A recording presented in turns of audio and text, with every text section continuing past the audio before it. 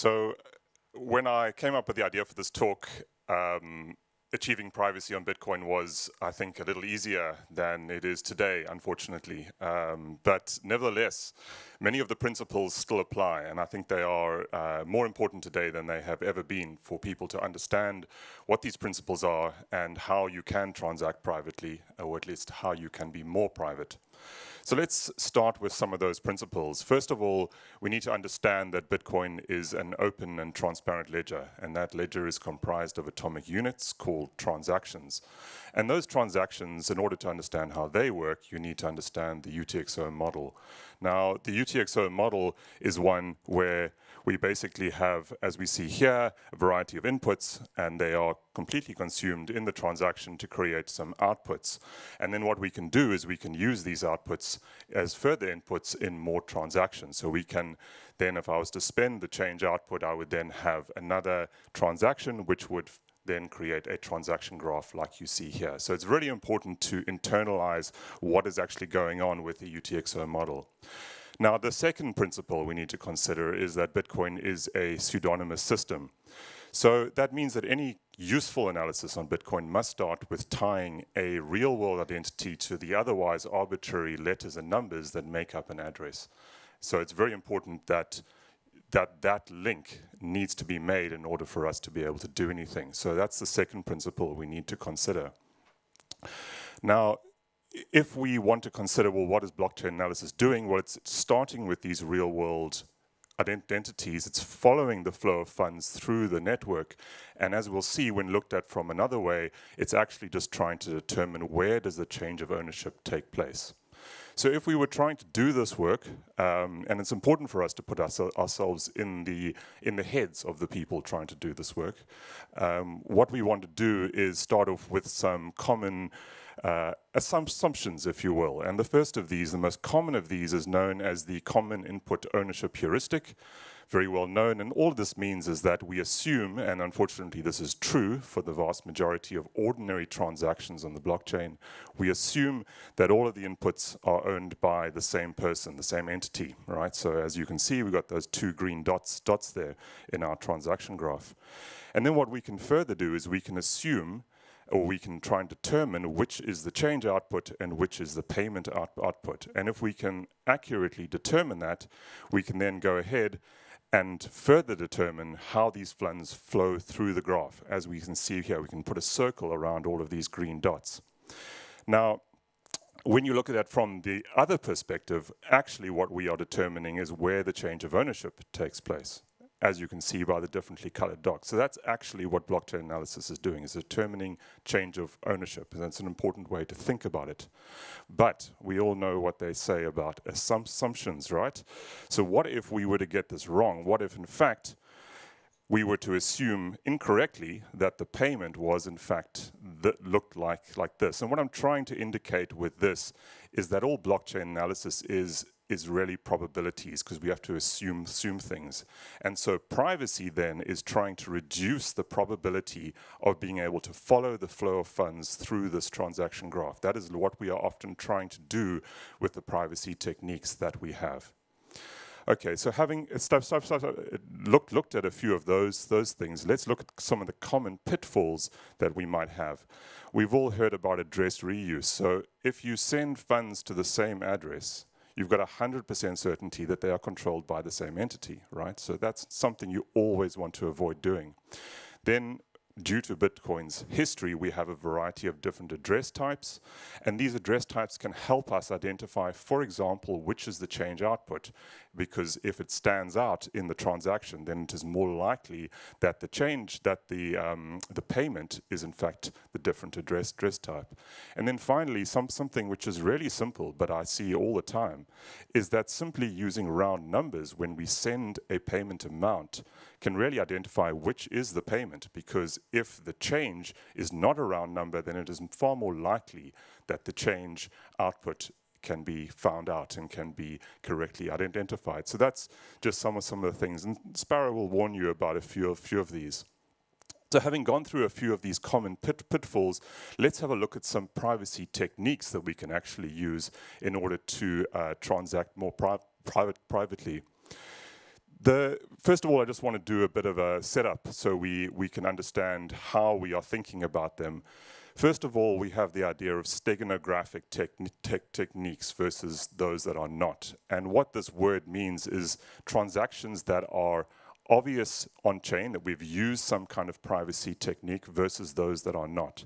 And the difference between the two of these is that steganographic techniques improve the privacy of everyone on-chain, whereas non-steganographic improves the privacy of those who are using that particular technique. Right, so there's an interesting difference between the two, and it's always useful to consider that. Secondly, what is the anonymity set that we are getting with the particular technique that we are using? Because it's very important if we are trying to essentially be part of a cloud of transactions, how large is that cloud? Then we need to consider who are we getting privacy from. We might be getting privacy from the world in general, but we might not be getting privacy from the particular provider that's actually enabling us to create this particular process. And finally, what kind of cluster of addresses are we ending up in by using this technique? So having said all of that, let's go on to a few techniques, and I'll discuss very briefly how they work and a few thoughts about them. And I'm going to start off with the equal output CoinJoin, which is probably the most effective that we know of. It is unfortunately at this time a somewhat controversial technique as well. But as we can see, it's a very simple kind of transaction. What we have here are multiple parties that are coming in with more or less the same value inputs and are creating outputs of the same value, and that's of course what the artwork on the back is also showing. So I like to think of this as a form of encryption. If you have a text message and you encrypt that text message, somebody on the outside sees encryption, right? They can't read what the text message is. And that's very similar. If you string a few of these together, for example, you very quickly end up in the same space, but just for financial transactions. So it's a very powerful technique because we can't tell, of course, I could switch around these dots and it wouldn't make any difference, right? So one of the difficulties with this particular approach is the amount of coordination required in order to achieve it, right? Not only do we have to have people who are contributing more or less the same input value, but also we have to coordinate them to be able to create a transaction like this. So what if we were to simplify this and bring it down to 2 people, for example, and we also relax the input requirements by having change outputs here. But again, you can see how we have 2 payment amounts. And it's quite difficult for us to, or for someone on the outside, I should say, to be able to determine which is the payment and which is the fake payment. So again, we are lowering the probabilities of being able to follow this flow of funds through the transaction graph. But again, we have the problem here of being able to, of needing to coordinate 2 people in order to create a transaction like this. So what if we were to simplify things still further? And here we have basically the same transaction, but now we just have 1 person, right, who creates this. And on-chain, it looks exactly the same like the 2-person that we just had, but now we have a fake 2-person CoinJoin. Again, more difficult to determine which is the real payment and which is the fake. And Sparrow will create this kind of transaction for you if you click the privacy button at the bottom. So useful to know and useful to use these kind of approaches in order to reduce the probabilities, as I said before. Then let's have a look at a PayJoin. So a PayJoin, very interesting technique. Say I was paying a merchant and that merchant agreed to contribute an input to the transaction that I was making. This has not only the impact of breaking the common input ownership heuristic that I mentioned earlier, but also it obfuscates the payment amount because, of course, that must now necessarily increase by the amount that the merchant has added. So it's quite a useful technique. Unfortunately, the incentives of this, without getting into the details, mean that it hasn't been a technique that has been greatly adopted yet. The merchant has to run a hot wallet and certain things. But we are now seeing development of a version 2 of PayJoin, and hopefully that will lead to greater use of this, because if we can break the common ownership input heuristic on a more general level, then we will end up in a situation where Bitcoin is a lot more private by default. All right, I'm going to move on to CoinSwaps. CoinSwaps are effectively where we swap out from one layer into another. And this is very helpful in order to be able to determine, to essentially swap our coin history out with someone else's.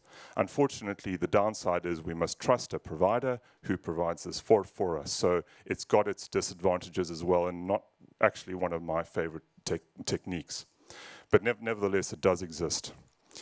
Then what about receiving funds? Well, we have the idea of being able to receive funds. If we run a server, we can run, for example, BTC Pay server, and it can send us addresses.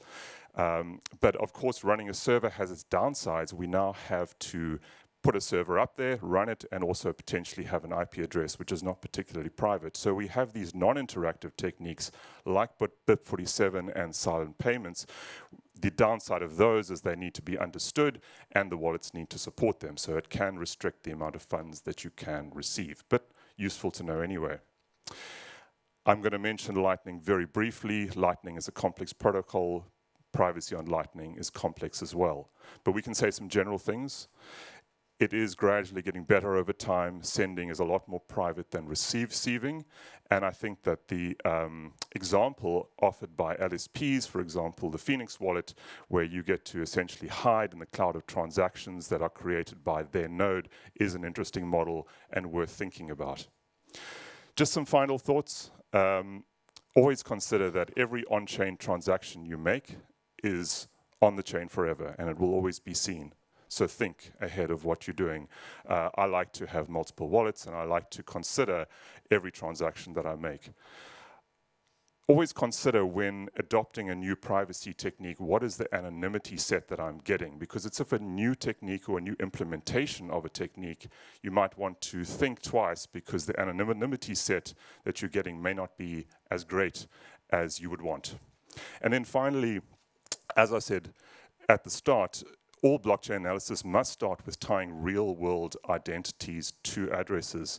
So every time we can avoid putting our real-world identities into databases that can identify us, we can transact more privately on-chain. Thank you.